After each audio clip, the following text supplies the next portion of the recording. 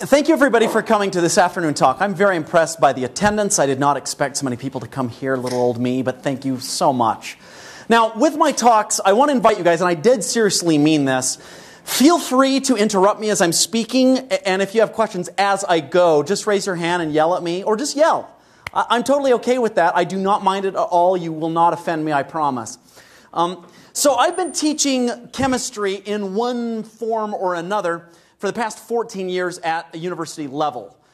Over those years, my research emphasis has gradually shifted in the world of organic chemistry from specializing in trying to invent or develop new ways of making small molecules with medicinal properties to chemistry education.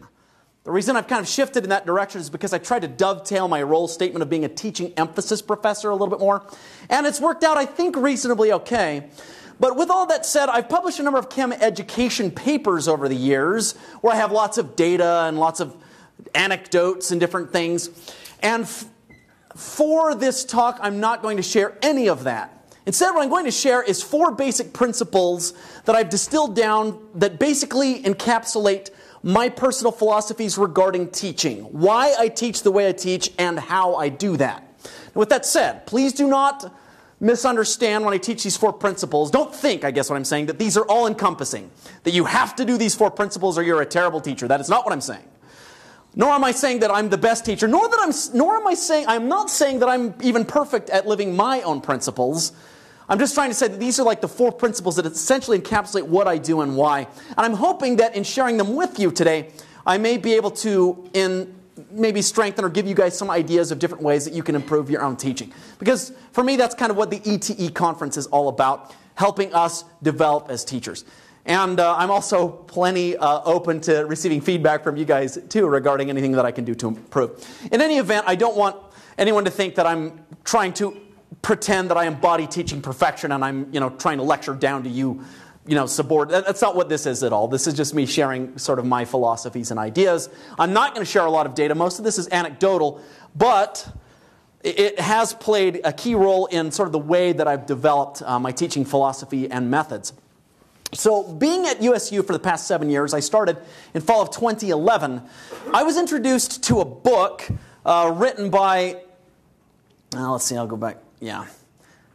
So written by Clay Christiansen and Henry J. Eyring. Clay Christiansen is from the Harvard Business School, dean or former dean of the Harvard Business School, and Henry J. Eyring is the president, I believe current president, unless this has changed, of BYU, Idaho. So they wrote this book called The Innovative University. Some of you might have heard of this. I had never heard of this until I became a faculty member here at USU, and then we had one of these teaching seminar things for new faculty where they showed us this book. One of the interesting things about this book is it talks about this business theory called disruptive innovation. This business theory was actually pioneered by Clayton Christensen. The theory basically is like this. In the world of business, and I'm a chemist, of course, so this is kind of outside of my wheelhouse. I'm trying my best to summarize this as I understand it. In the world of business, there are occasions in which you have large companies that develop very expensive, specialized products that only cater to very wealthy niche clients. For example, you can imagine going back to the 1960s, 1950s, at times when computers used to take up entire rooms. You guys remember that or have heard about it in history books? Anyway, they used to be that way. And back then, the only entities that could afford a computer were huge companies or universities or government agencies because they were really expensive. And as a result, those types of companies would kind of ignore little companies like IBM or Apple that are developing these really cheap things called the personal computer. Because the personal computer didn't have any of the abilities of their room-sized computers, and they were kind of expensive and for this sort of niche group, so they got ignored. What happens when they get ignored? Well, for years, they essentially aren't being crushed by competition. And gradually, you have the personal computer eventually disrupt the entire field and take the place of room-sized computers. That's called a disruptive innovation. Does that kind of make sense conceptually? Where like the big dogs are ignoring these little guys because they don't think the little guys pose a threat. And then the little guys eventually make their product that initially is not really high quality and it's for a really niche market. They make it better and better and better until eventually they completely supplant the big guys. And this essentially is what happened with room-sized computers. Do we have any of those anymore? Not really. Well, unless you go to Google and they got rooms full of servers and stuff, but not the way they used to be. Thankfully, we have stuff that's way better. So the point is, one of the key aspects of this book is they point out that in the world of universities or higher education, universities, since they began hundreds of years ago, have essentially been insulated from any disruptive innovation. Why? The reason is because traditionally there hasn't been another way to receive a higher education other than stand in a room with a teacher. You know what I mean? For the larger majority of the lifetime of universities, for hundreds of years. Now, what they're suggesting, and they suggest is the main thesis of their book, is that because of the internet, now there exists technology that has the potential and is gradually disrupting higher education. Does that make sense? There are online colleges and online universities that, kind of like the Apple computer when it started, may not and probably don't offer as high a quality of education as you'd get at a traditional brick and mortar institution, but they gradually develop and develop and develop and get better and better and better, less expensive and more nimble and competitive until the potential exists, at least. I'm not predicting the future, but they're proposing as their hypothesis that the potential exists for those to eventually unseat or disrupt higher education. And indeed, we are seeing that happen to one degree or another. Does that kind of make sense how it applies to us? So as a consequence, some educators are nervous. So there was this sort of big survey done. And, well, I've taken excerpts and quotes from different surveys and news stories quoting tenured professors at different institutions talking about their concerns regarding the future of higher education. So for anyone in the world of higher education, which is probably, hopefully, all of us in one way or another, I'm just going to read these quotes because they're fun. So the first one says, this is from Dr. Wheeler, and I did not write down which institution Dr. Wheeler is from. Nevertheless, Dr. Wheeler says, if higher education continues down its current path, full-time professors, already an endangered species, may become extinct. The reason? Uncontrollable fervor for online education. Now again, I'm not saying that this is going to come true. I'm just saying that Dr. Wheeler is worried about this.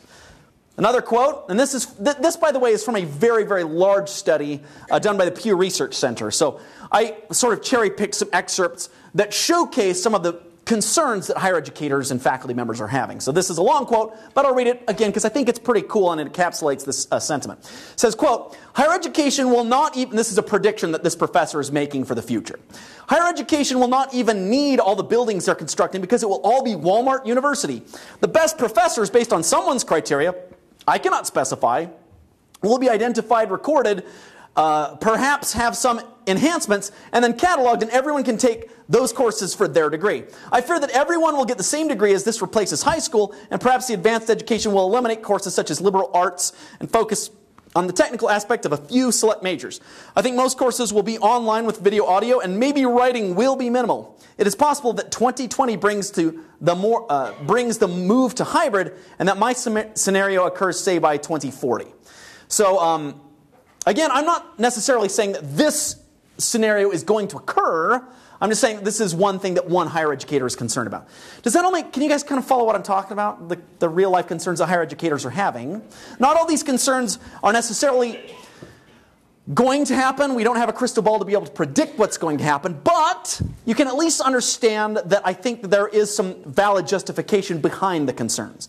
What is my point in sharing this? Well, for those of us who are in careers in higher education, which I think is all of us to one extent or another, we should care about this, right? Especially those of us who maybe want to have a long career. We don't want to get fired or become irrelevant. Does that make sense? One quote that I like, Henry Eyring, not to be confused with Henry J. Eyring. This is Henry Eyring is Henry J. Eyring's grandpa. Henry Eyring, I like him a lot because he was a chemist. And he happened to be a chemist previously at Princeton, I believe, and then moved to the University of Utah. There's an anecdote that goes like this, and I took this from the American Chemical Society webpage. When talking with a coworker one time, and this was during a time where there was some pretty intense economic hardship, not during the Great Depression, I don't believe, but sometime thereabouts. Eyring said to a coworker that he worked harder than required because, quote, if the economy goes to ruin and there's only one chemist in the country with a job, it's going to be me. Now, I realize that I don't know if he was totally serious when he said that, and this is a little bit of a personal anecdote from one individual saying this. Nevertheless, the point is, I hope that all of us will do our best to understand that because of the internet and the potential for innovative disruption in the world of higher education, our jobs may likely change. And in order for us to make sure that we are the one people with a job left in the country, if there is any one left job in the country, and there will be, again, I don't want to, I'm not trying to say gloom and doom, but I want us to all stay employed. Does that make sense? Okay, so I just want all of us to do our best to develop and become the best educators that we can. Does that make sense? And for that reason, I've had this boiling in my mind for years when I wrote up a book chapter on this subject. And the subject, of course, is Back to Basics, 4 Principles of Higher Education that I believe will never go expired. And this is what I'm saying. From my years of teaching chemistry, I have 4 basic principles that I've developed that I believe will never expire no matter what happens in the future regarding teaching. And some of them might seem very, very basic. But sometimes the basic fundamentals are also things that you can't do away with. They're essential. Does that make sense? So I'm going to share them with you. Again, you can disagree with them or agree with them or whatever you want. One thing that we do understand, of course, is the fact that all of us have probably seen good teaching, but unlike physical things that you can measure on a scale, for example, I can measure the mass of something on a scale, good teaching is a lot harder to quantify. I think it is. I mean, I can see good teaching and say, that person is a stellar teacher, but it's a lot, I can't put it on a scale. I can't shoot light at it and have it refract. And it's a lot harder to quantify good teaching sometimes, I think, than actual physical things that you can physically measure on a scale or using a spectrometer or something. Nevertheless, we know that it exists. So with that said, I'm just trying to suggest that there are many different styles of teaching and teachers that are phenomenal in many different fields. So again, I'm not trying to suggest that all my 4 principles are all encompassing or that they all need to be cookie cutter fit in the exact same way to every single individual in any discipline. I just want to suggest to you guys that I personally have found them to be very, very important, and I think that they will become indispensable as technology continues to shift and change the field of higher education in the coming years. So with that said, here is my first principle. You guys ready? Okay, first principle is avoid baffling jargon. Now we, professors, by the way, that's it. We professors in the physical sciences in particular, and I don't mean an insult to physical science professors, I am one of them, we are probably the most guilty of this. With that said, I understand that in our fields, all of our fields are filled with jargon, filled with vernacular that you cannot avoid in order to do good teaching. However, so I'm not saying that we don't teach the language of our fields just because it's hard or baffling. I am suggesting that we should avoid using unnecessarily baffling jargon. Does that distinction make sense? I hope so.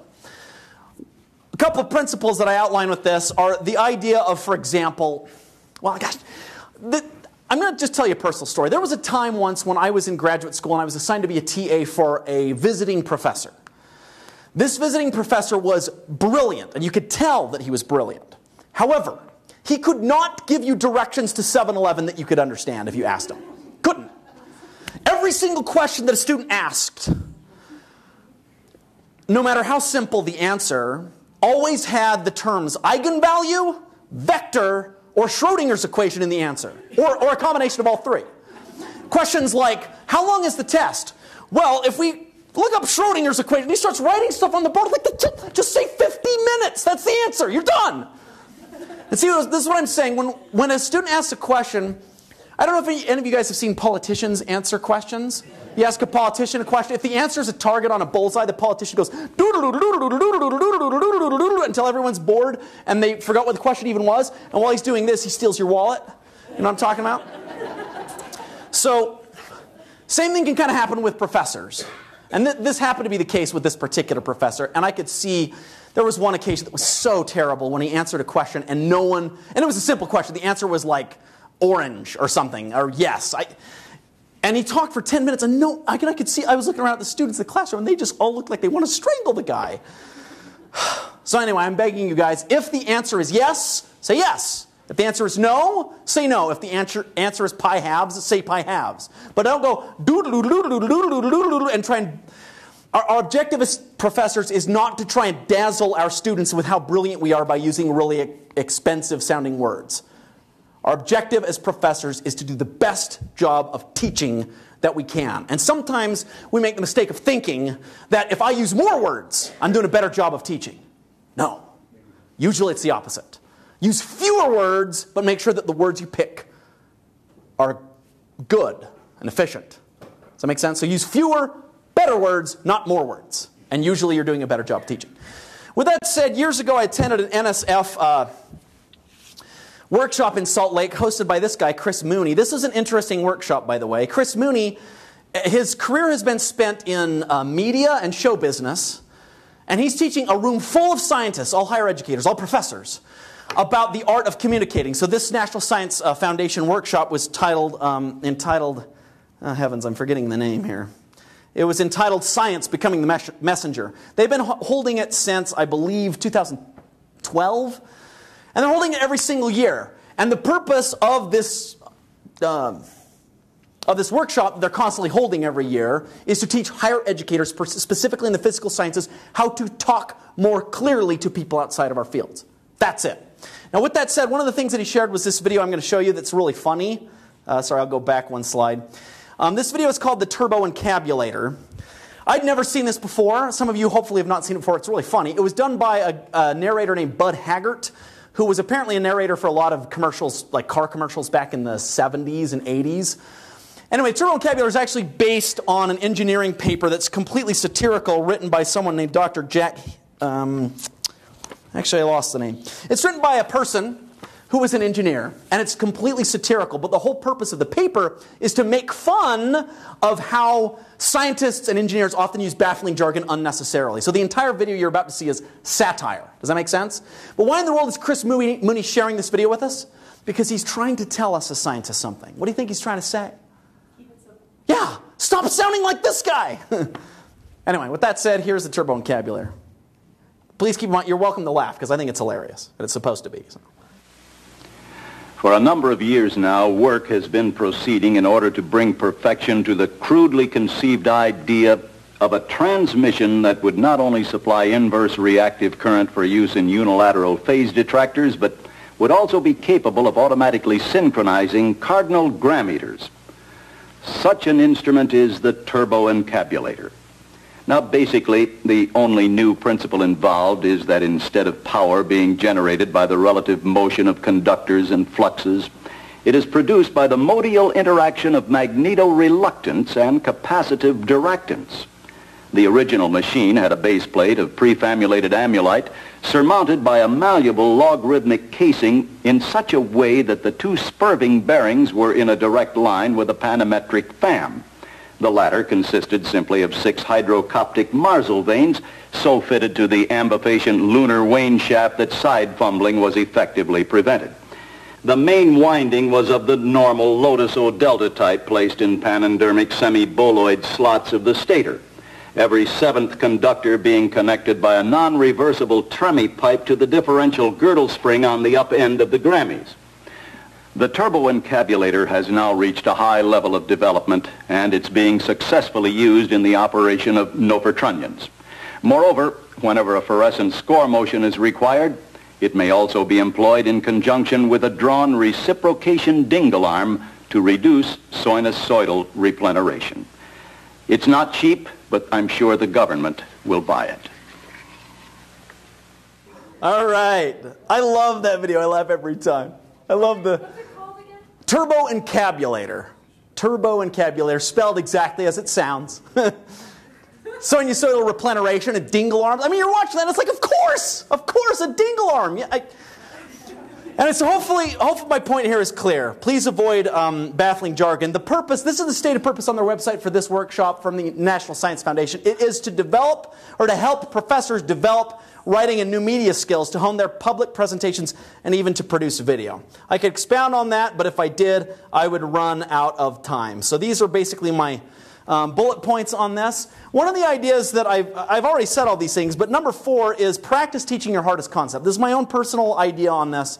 In order to help improve the way that we teach, especially when we're dealing with our most difficult concepts, is I strongly invite you guys to film yourselves. Sit in your office. I know that your colleagues down the hall will think you're crazy talking to yourself. You can warn them in advance as to what you're doing. Film yourself, watch yourself, and then look and ask yourself, are there any words that I could replace with words that have fewer syllables that mean the exact same thing? Are there phrases I could get rid of? I know that sounds maybe a little bit crazy, but if you do that, and do it with multiple iterations, you'll get better and better and better to be able to simplify complex teachings. I've heard an old saying that true genius is the ability to take something complex and teach it in such a way that a child understands it. Now, I realize that that isn't always possible, but that is sort of the gold standard to which I try to apply myself. All right, now to principle 2. Principle 2 is do not be afraid of change, be willing to learn new things. How are we doing on time, by the way, Kim? Well, you have about 3 minutes. You have 13 minutes left. Awesome. Okay, so you wanted a 10-minute warning. Matt Sanders, I believe, he's one of our faculty. I believe he's in the College of Engineering. Can anyone confirm that? Communication. See, I don't know what I'm talking about. Sorry. So Matt Sanders, so I don't know what department he's from, but I have called and talked with him on the phone. He wrote this book called Becoming a Learner. It's a small book. You can read it in one sitting, but it's a great book. And one of the quotes I love from it is this. He says, the primary purpose of college isn't learning a specific set of professional skills. The primary purpose of college is to become a learner. A lot of people don't understand this. They think that the purpose of college is to learn technical training that will take you straight to employment. Now, while that is a secondary purpose of college, I think, and I believe this, that the most important purpose of a higher education at a university level. See, if you want to just learn a trade, that's for technical schools, and that's exactly what they do. But I think the most important thing that I gain from my university education is learning how to learn. Does that make sense? Here's the fact. Every single field into which we go professionally is going to require change down the line. Things are going to change. There's going to be change. And one way that we can ensure that we are prepared for whatever changes come is to increase our ability to learn new things. How do you do that? By keeping your brain nimble. That's why I strongly invite you, I'm sure you guys do, but continue to do so, learn new things. Keep your brain nimble so that if some big magnanimous change happens in your career that requires you to completely learn a new skill, your ability to jump from that to another is a lot easier. Developing brain power cognitively and keeping your brain fine-tuned is a lot like exercising a muscle. It's a lot easier to jump from one sport to another professionally if you've kept yourself athletically honed than it would be if you'd just been sitting on the couch all the time. Does that make sense? Same thing with your brain. And this is why I strongly invite you to do not fear change and be willing to learn new things. As an example, I flip my classrooms. You guys have heard a lot about this. When I came to USU, I had no idea how to make a video. I'd never made one before. Now I have a YouTube channel that has a pretty okay-ish following and a lot of views, but I don't really care about that. What I care about is that I use it as a tool to teach my students. How in the world did I go from knowing nothing about making videos to making videos? I learned. See what I'm saying? So sometimes it's very tempting as professors and educators and staff members and so forth to become ossified and stuck in doing things the way that we do them. And I will not change. And someone brings something, a new idea, like, maybe you could tweak this a little bit. No! I've been teaching from the same weathered pages for 15 years and I will not change it now. Don't do that, please. I want you guys, I want all of us to stay employed forever until we retire.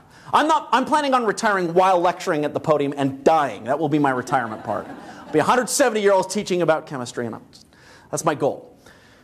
Nevertheless, if we keep ourselves adaptable and willing to learn new things, then when shifts happen magnanimously or seismic shifts happen in our career fields, we can more easily adapt and jump over them because we've learned how to learn. How many minutes do I have, Kim? Exactly 10. Oh, I have exactly 10 left? Wow, I spoke really quickly. Okay, principle number 3 is love your students, love your job, and act accordingly. I personally believe that probably every one of you folks in higher education, and I assume probably most of you guys are. I don't really. Some of you guys might have just come off the street. I don't know, but I assume you guys love teaching, and I hope you do. If you don't love teaching, you can certainly develop that love, but if you really hate it, you're probably in the wrong field if you're in higher education, right? Nevertheless, one of the things that happens to even people who love teaching is we sometimes have bad days. We all have bad days. And sometimes it's tempting to let that frustration out. I hope that we will not do that. As a couple of principles connected to this, I want you guys... I'm just going to say a few suggestions that I wrote down. Yeah. I had an old professor, by the way, when I was in grad school who said this.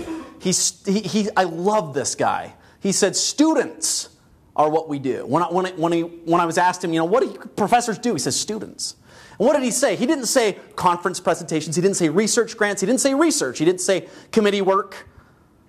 He said students. In other words, for him, his central priority of all that he did in his career was the success of his students. And I personally know from that particular example that he believed that because he acted that way. So these are a couple of suggestions, and these are things that I do. And you guys are welcome to do them or not, but I do them. I actually take the time to thank my students for being my students every semester, a couple times per semester in every class.